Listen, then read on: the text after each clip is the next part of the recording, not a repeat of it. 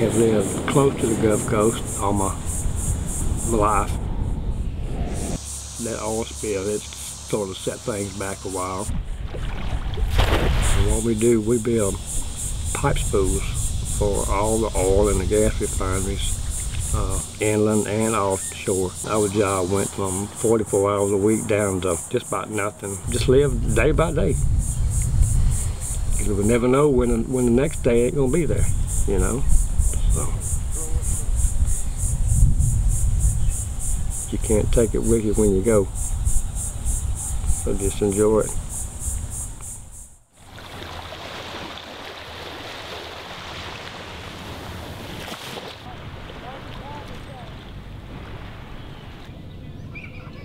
Nothing could be a better experience than to have grown up here on Mobile Bay. Those favorite memories you have of going to bed late at night with the waves still bobbing you up and down, burned to a crisp sunshine, and just knowing that, you know, the next day was going to be full of the same. Oh, we caught the biggest one!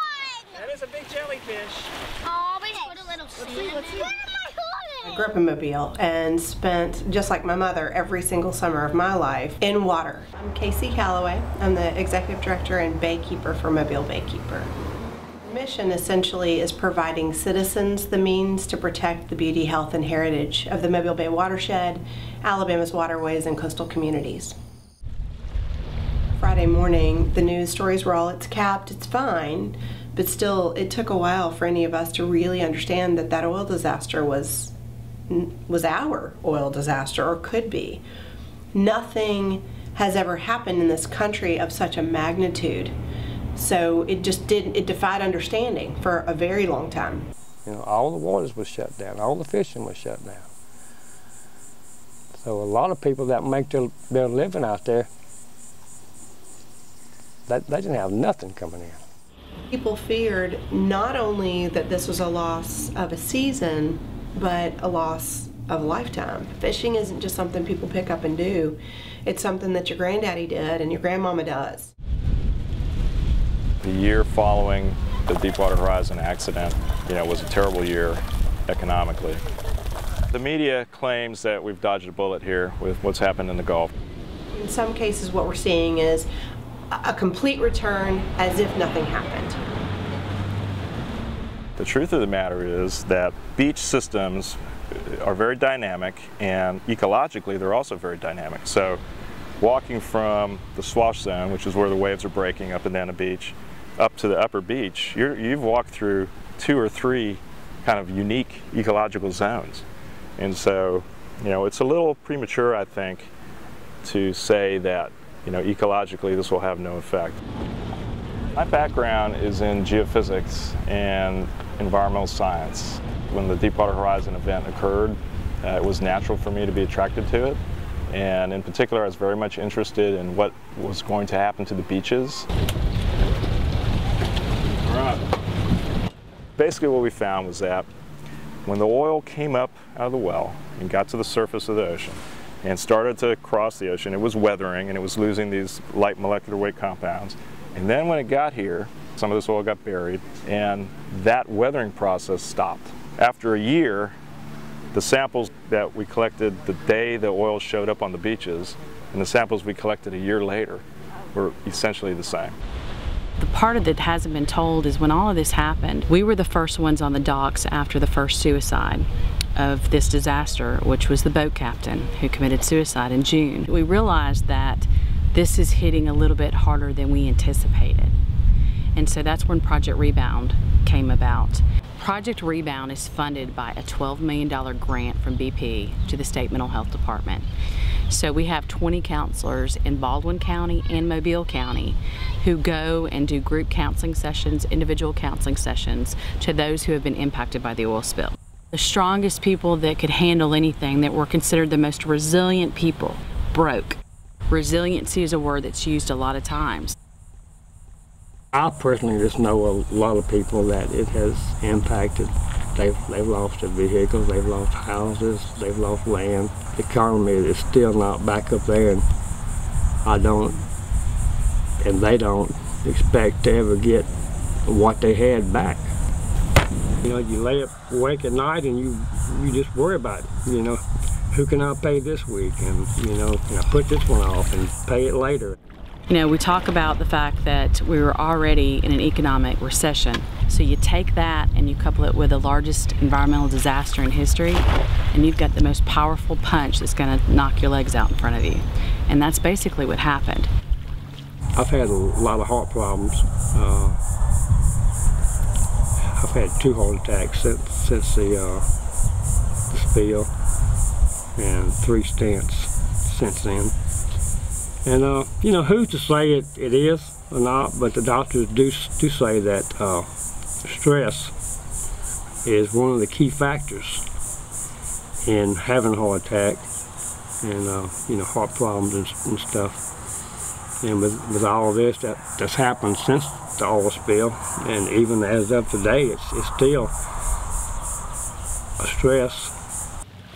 Sometimes when you say you're resilient, it can make people angry because they're like, I'm so tired of hearing that I'm supposed to be resilient. We're supposed to be this resilient community. Well, I guess I'm not as resilient as I thought I was. And so it makes you question yourself. It made people that never have known how to ask for food or go to a food pantry forced to go, how do you do that? How do you go to a food pantry? There's a lot of anger.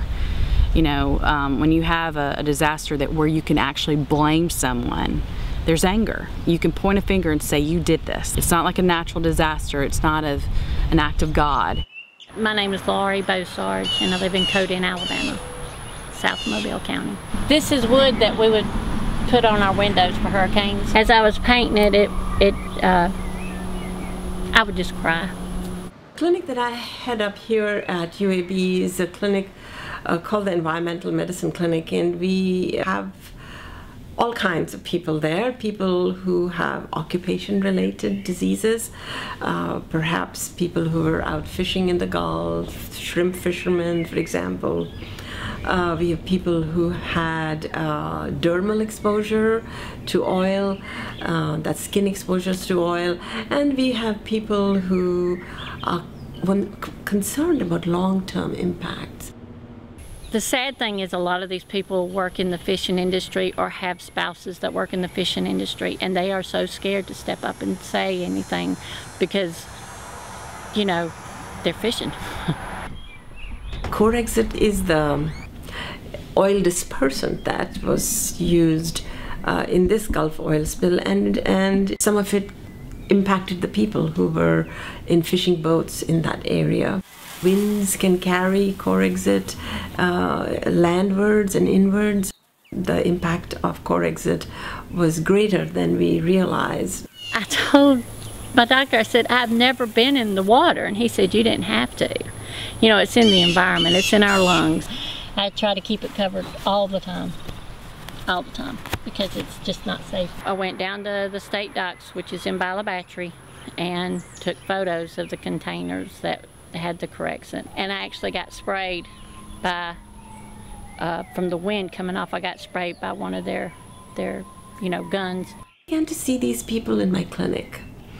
They showed up sometimes with physical complaints. So we've studied Corexit effect on human lung cells, but not its effect directly on human beings. We're also looking at Corexit's effect on the respiratory organ systems of humans on land, crabs as vertebrate aquatic animals that go back and forth from land to the water, and then fish in the water, which are invertebrates in the water. So across the spectrum, we are examining these effects. So on the human lung cells, when we study that, we've noticed that there are changes in the permeability of the cells that line the breathing tubes, our airways, and that causes some edema, some swelling.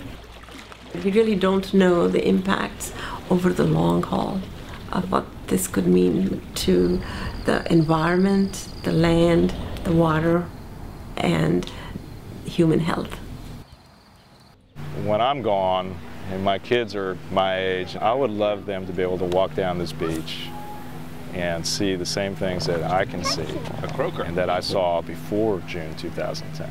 I'd like them to have some confidence that, you know, the odds of this happening again are lower. There are other oil spills that have been studied where ecological consequences that were unexpected occurred.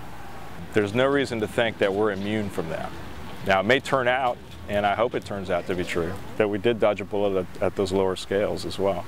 But we really do not have enough information to say anything about that right now. That's one of the things that most of the other country doesn't see, because when you see the tourism is just, it's rocking, it's doing so well, but we're not over it yet. We still have people that have thoughts of suicide and hopelessness, and Baldwin County has the highest suicide rate in the entire state. And we don't know if that's associated with what's going on, but you know, it's something that we have to look at. We need the community to continue to pay attention to it. And by the community, I don't mean Mobile or Baldwin County or even just Alabama. We need the nation to keep their eyes on this, because if we don't change, what we had happen in April of 2010 can happen anywhere else and can happen over and over again. We might have dodged a bullet, but it's still a loaded gun out there in that Gulf.